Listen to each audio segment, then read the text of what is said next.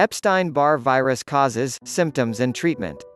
In fact, the Epstein-Barr virus is the virus that is the cause of mononucleosis.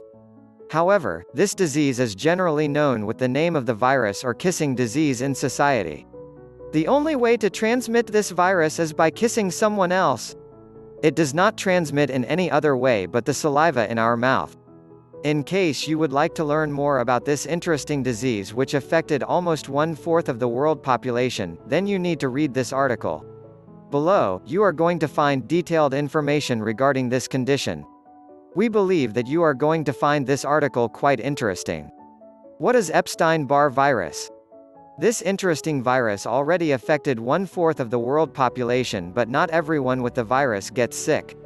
Epstein-Barr virus can only survive in saliva, and the only way to be infected by this virus is to get kissed by someone with the virus. However, recent studies have proven that virus can also transmit through drinking beverages from the same glass, using the toothbrush of others, and sexual intercourse. You may not get sick immediately. Some patients get sick months after they are infected. This is why the virus is considered to be really contagious. What are Epstein-Barr virus causes? Epstein-Barr virus is living in our society for many years, and it is quite harmless when compared to the other viral viruses. It is safe to consider this virus as a viral virus since it almost affected 1/4 of the population.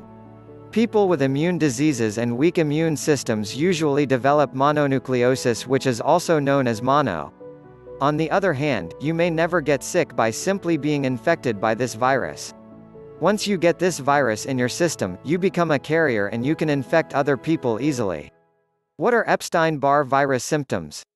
In general, people get sick within 4 to 6 weeks they get infected. However, as we mentioned before, you may never get sick or get sick after years.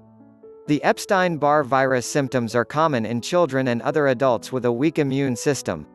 Some of the most common symptoms include fatigue, fever and lack of appetite.